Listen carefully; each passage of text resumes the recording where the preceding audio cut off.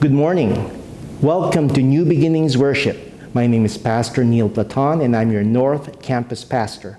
We're glad that you're here with us this morning as we worship God together and as we acknowledge and honor our 2020 graduates.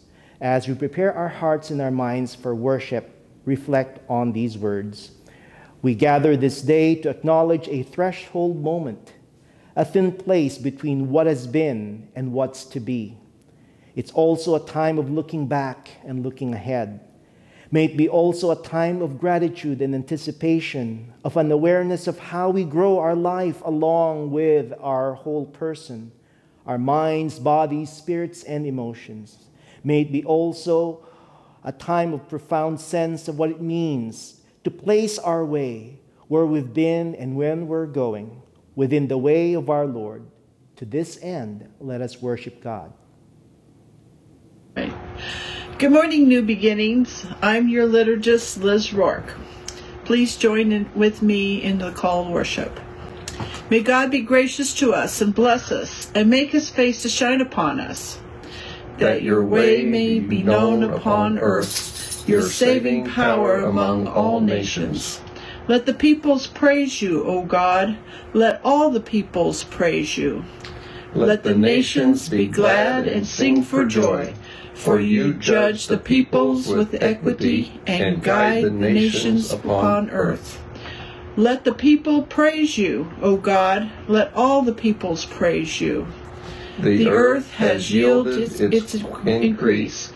God, our God, has blessed us. May God continue to bless us. All the ends of the earth revere him.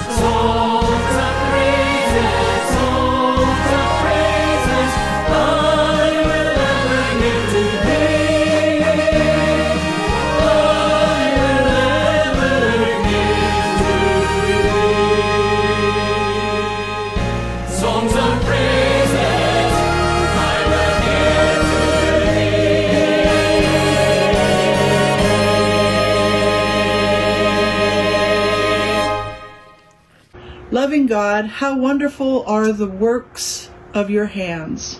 As we gather here today to celebrate a step forward into new places with new people and new experiences, let us not forget the blessings that follow behind us. For the different schools and institutions which have given us a safe place to learn and a strong foundation to build upon as we take this next step into your world. for the hardships and tears we have endured together side by side, and for your love which has been made evident through the relationships we will carry with us. May we continue to lay down our lives for each other just as you, O Lord, gave up your life for each of us.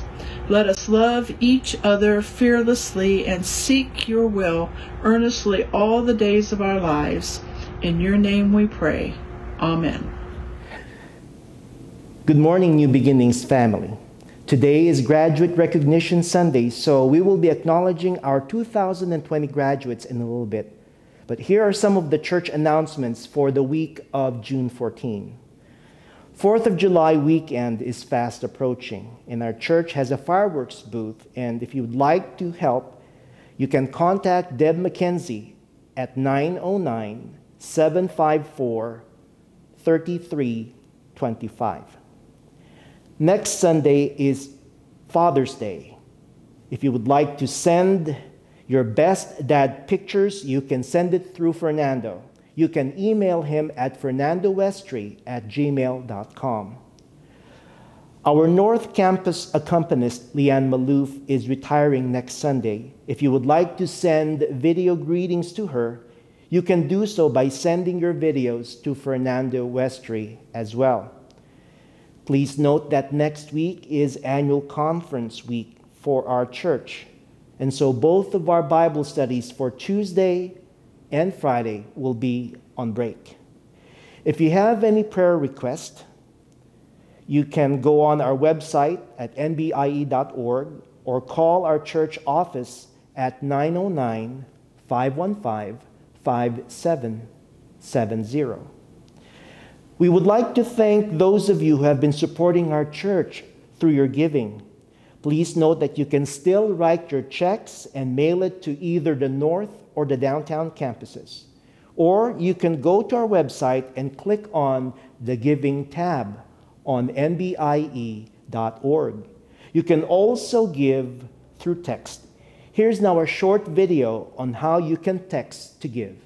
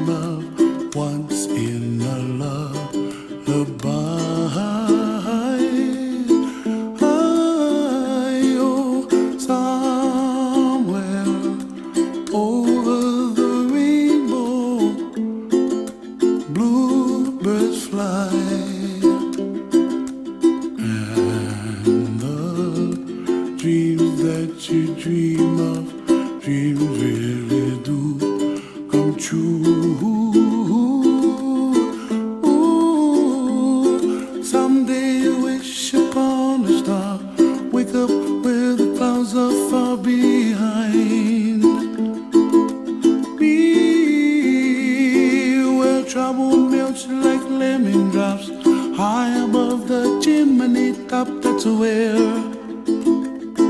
you find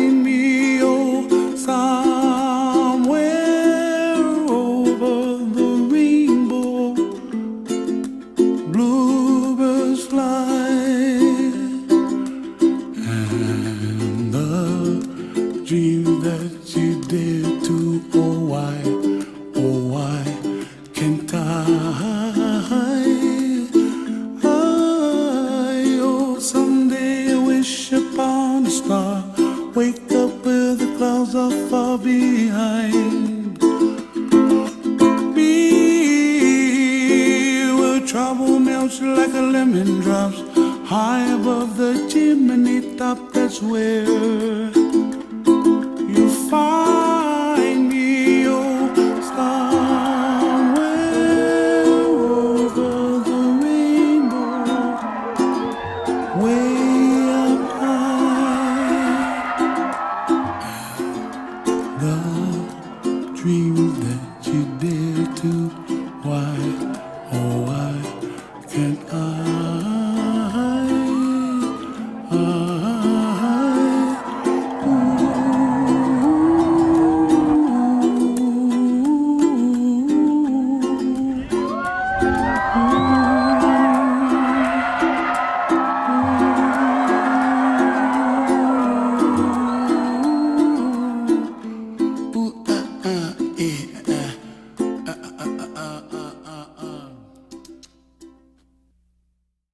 Holy God, you have called us to be diligent teachers and eager learners in all that we do, both in this community and in your larger world.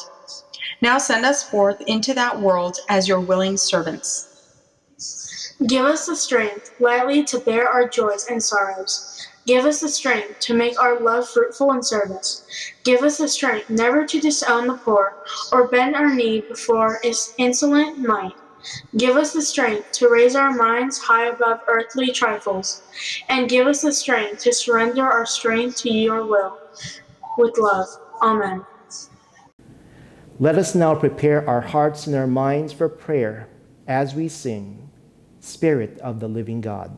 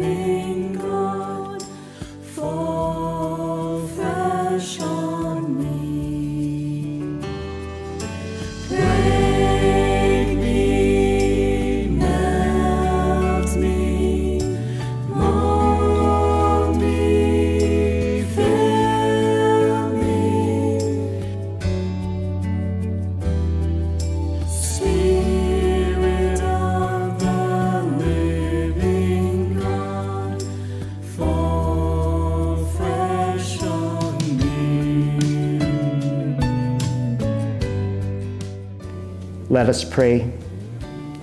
O God, who has created your children to be free, we attest in word and deed that you are our God and we are your people. From our earliest days, you have called us forth from self-seeking, bondage, comfort, complacency, and complaint to freeing and redeeming action for justice everywhere in the world. Lord, we pray for the wisdom to discern your call in our lives. We pray for the wisdom to make healthy choices in the face of endless and confusing options. We pray for the grace to redefine our relationships as our lives change as we follow you. We pray for the grace to form new relationships as we move forward from this place to the world you call us to serve.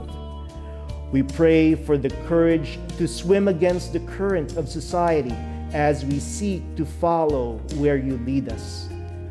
We pray for the courage to take a stand with you for justice and peace in this world, in this time.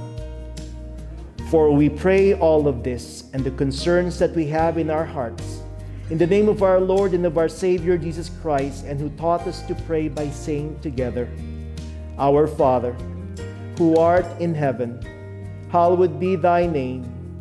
Thy kingdom come. Thy will be done on earth as it is in heaven. Give us this day our daily bread, and forgive us our trespasses, as we forgive those who trespass against us. And lead us not into temptation, but deliver us from evil. For thine is the kingdom, and the power, and the glory forever. Amen.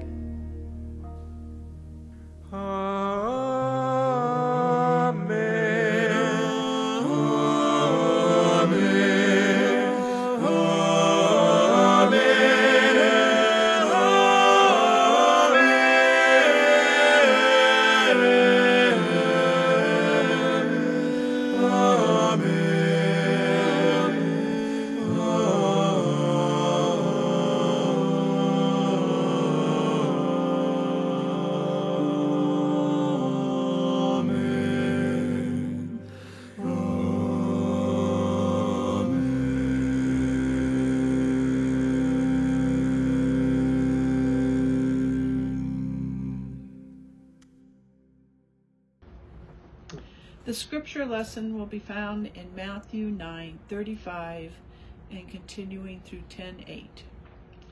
Then Jesus went about all the cities and villages, teaching in their synagogues and proclaiming the good news of the kingdom, and curing every disease and every sickness. When he saw the crowds, he had compassion for them, because they were harassed and helpless, like sheep without a shepherd. Then he said to his disciples, "The harvest is plentiful, but the laborers are few. Therefore ask the Lord of the harvest to send out laborers into his harvest." Then Jesus summoned his 12 disciples and gave them authority over unclean spirits, to cast them out and to cure every disease and every sickness. These are the names of the 12 apostles. First, Simon, also known as Peter, and his brother Andrew, James, son of Zebedee, and his brother John, Philip and Bartholomew, Thomas and Matthew the tax collector, James, son of Alphaeus and Thaddeus, Simon the Cananean, and Judas Iscariot, the one who betrayed him.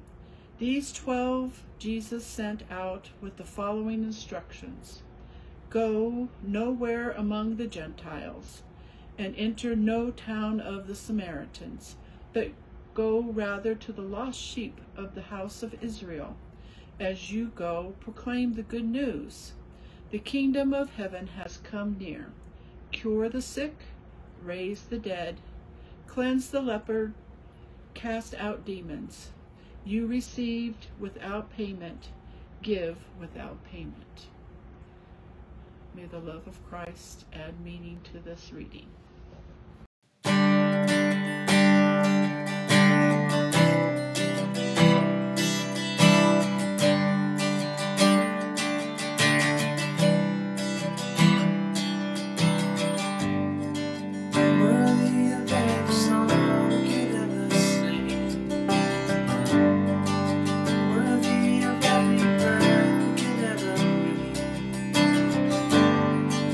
Worthy of every praise.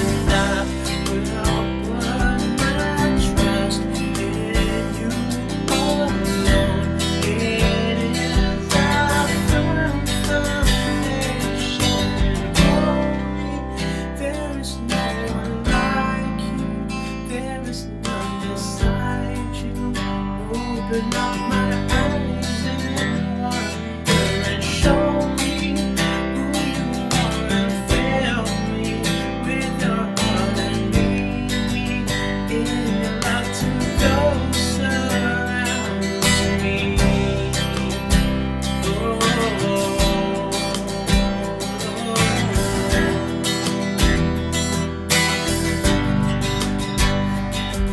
And I will build my life upon your love. It is a firm foundation.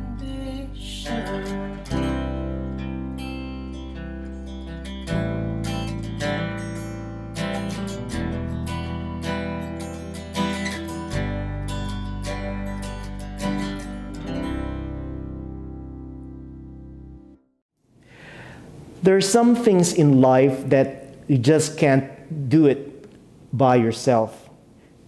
I wonder if you can think of any. Tug of war, perhaps, is one. Marriage is another. You can't date or have a deep conversation by yourself. It is impossible to hug alone, but maybe you can. You can't even offer a simple, friendly handshake if there's not another hand on the other side. Yes, it's true that no matter how strong our wishes or desires are, there are some things in life, perhaps more things than we care to acknowledge, that just aren't meant to be done by one person alone. Try seesawing yourself. Two people hanging a wallpaper works much better than just a single person. A funny movie is even funnier when it's shared with someone else. And dinner at a restaurant tastes a lot better and is a lot more enjoyable when there's someone else sitting at the end of the table. It seems that is not God's plan for some things to be experienced or done alone. Take the work of ministry. Ministering in Jesus' name isn't meant to be done as a solo activity, which of course is why God created, and to this day is still creating, church communities like New Beginnings, groups of people working together, serving the Lord together, working in unison and doing their part as individual members of the body of Christ. When Jesus was conducting his early ministry, he discovered that the work of sharing the good news of God's kingdom was something best not done by himself, even if it was possible for him to do that. At some point in time, Jesus came to realize that doing it without help was impractical and inefficient. There were better, much more effective ways to share the word and make sure it continued to be shared. And one of those ways was to add recruits, other helpers. Matthew's gospel today described how Jesus perceived the hurt and the brokenness around him. In the cities, towns, and villages he traveled to, everywhere he looked, our Lord encountered people who yearned to hear a message of hope, who wanted the healing presence of God to come into their lives, who needed care and compassion. Jesus' reaction probably wasn't any different than our own reaction to how fragmented and wounded the world is today.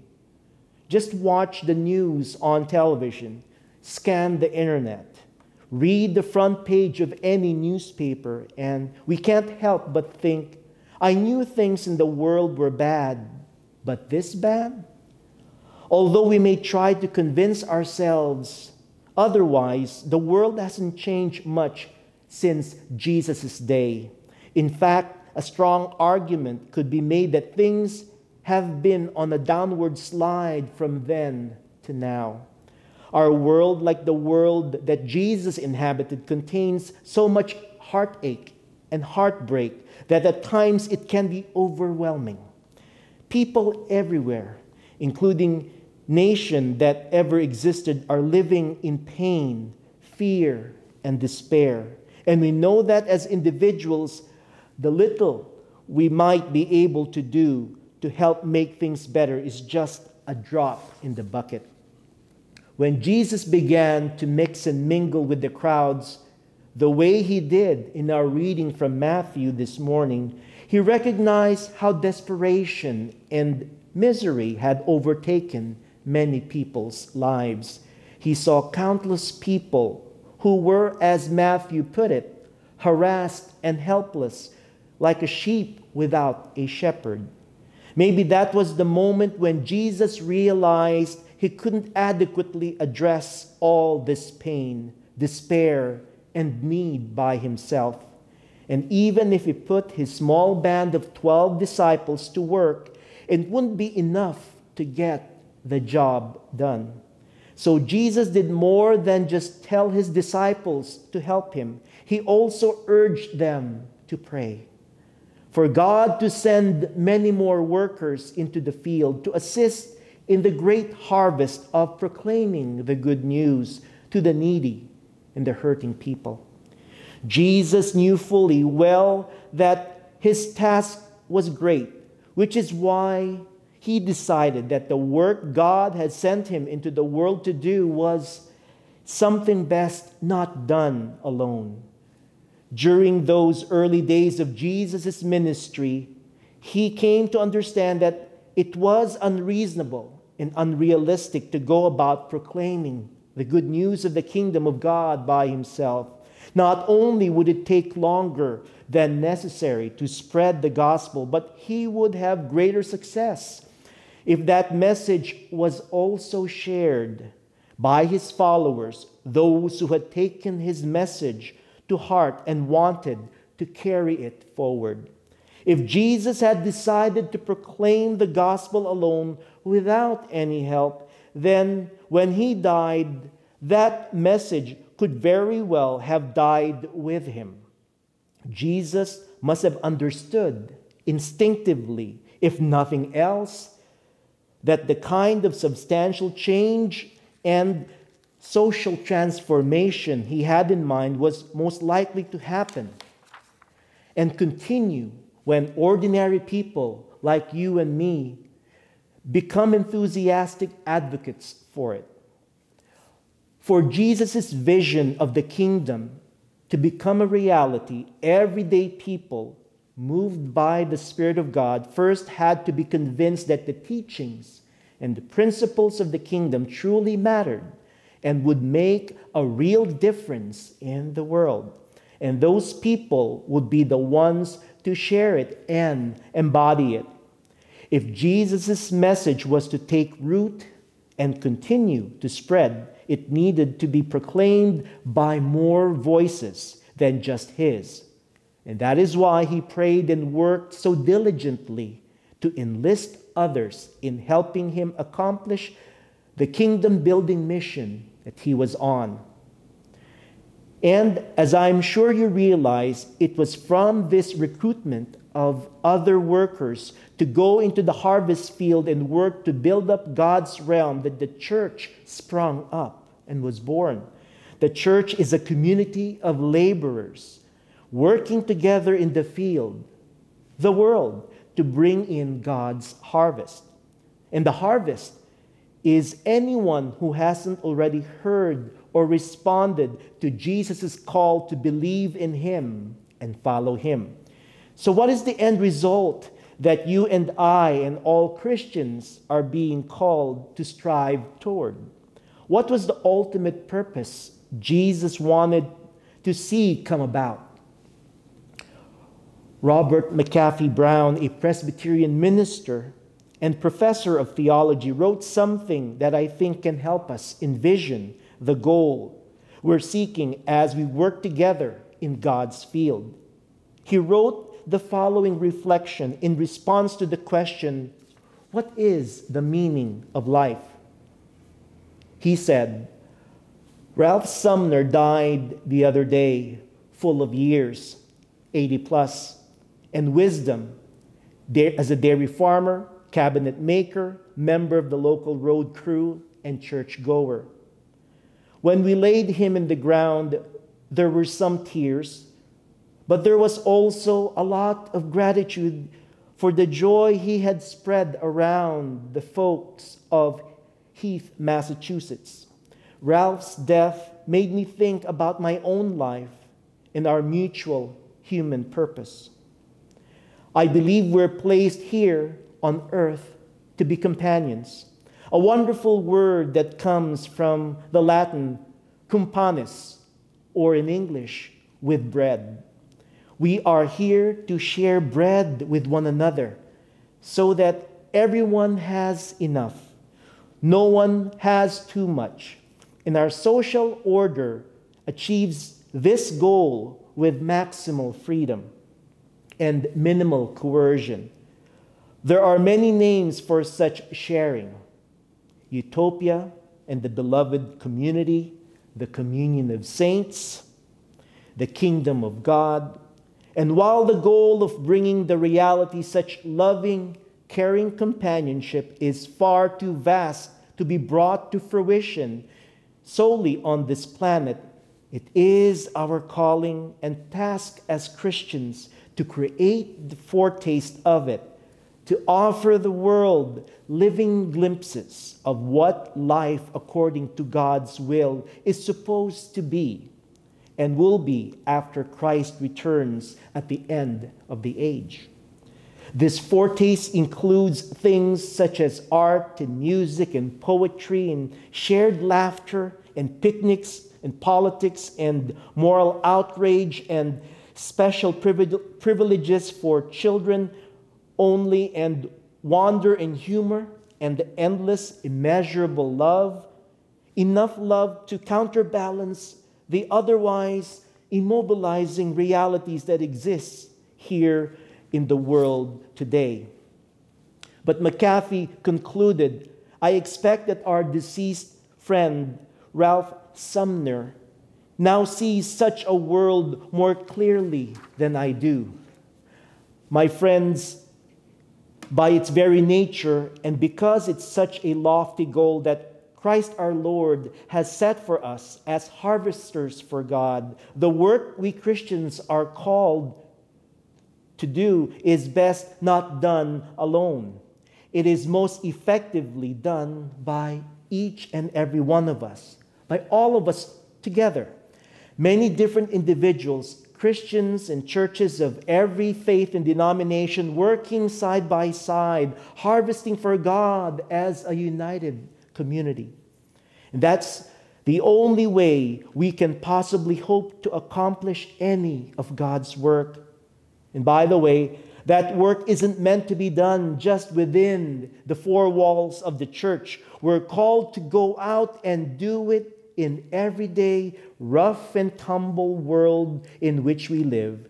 The dirty, the gritty places around us where we encounter the helpless, the harassed, and the hungry. That's where the good news of God's compassion, justice, and mercy most desperately need to be proclaimed and heard. Of course, going to such places, it will be risky and uncomfortable, to say the least. It might also be distressing and unpleasant, discouraging and despairing, and at times it can even be dangerous. And we see this a lot these days of people acting sacrificially in a Christ-like manner, and at times getting involved and at times getting wounded in the process. They could have very easily been killed along with many other people, but they did it anyway. Such is the risky field that we're called to harvest in. But it's imperative that the message of God's kingdom and God's love be proclaimed even more boldly and emphatically, the face of such senseless, horrific violence, irrational hatred, and destructive anger. And because of the risks and the challenges that we face for announcing the good news of the gospel in a world full of violence, hatred, and anger, it is best not done alone. My friends, just as it was in Jesus' day, in the year 2020, the harvest is plentiful and the laborers are still few. Just Jesus has put out the call, many more hands are needed for the work of God. God's labor force encompasses the whole people of God, all the disciples of Jesus, each of us supporting, encouraging, and helping one another, working, sharing bread, and worshiping God together. We are to do this to give people a foretaste of God's kingdom and show the world what God's love, grace, and compassion is all about when they are lived out in each of our lives. I know it is a daunting task, to be sure, and we take it on with the full realization that we will never be able to completely accomplish it. What the Lord is asking of us is to do what we can, the best that we can, to accomplish whatever small portion of God's harvest we're able to get done. And along with that, we're also urged to pray fervently, just as our Lord did, for God to encourage more people to come join us in the field, people who understand, as you and I do, that following Christ and doing God's work in this world can be very difficult, challenging, and risky. So it is best not done alone. So I encourage you, my dear friends, to come and join us as we continue with the work of the kingdom. May it be so as we continue with our life together and with our God. In the name of the Father, and of the Son, and of the Holy Spirit. Amen.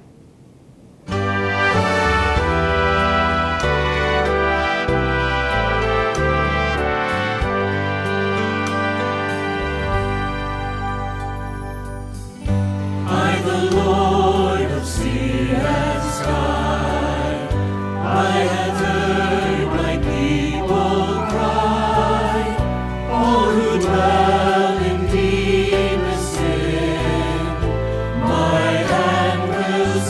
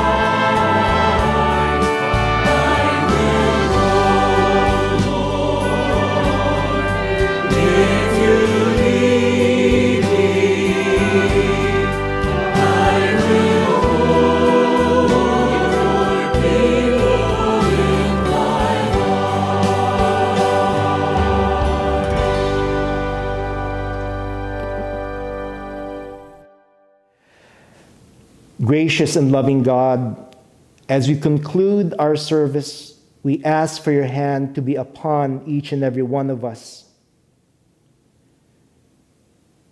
May your people find comfort, O God, in our community. May our people find support as they journey through life. May they find strength in the presence of our God.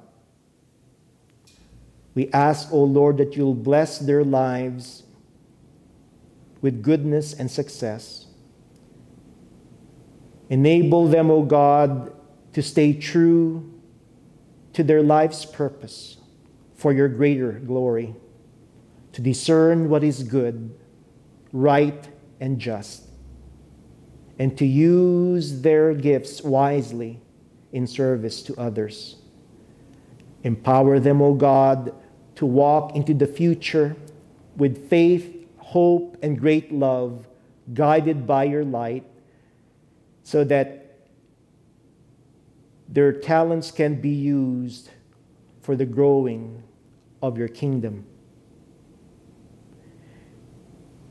In the words of St. Ignatius of Loyola, may they go forth in God's name and set the world on fire. In Jesus' name. Amen. Dear friends, our service is now over, but our life with God and with each other continues. Hear now our benediction. May we go forth, God seeing in our eyes, God touching with our hands, God caring through our generosity and love. Go in peace, my dear friends, and until we meet again, in Christ's name we pray. Amen.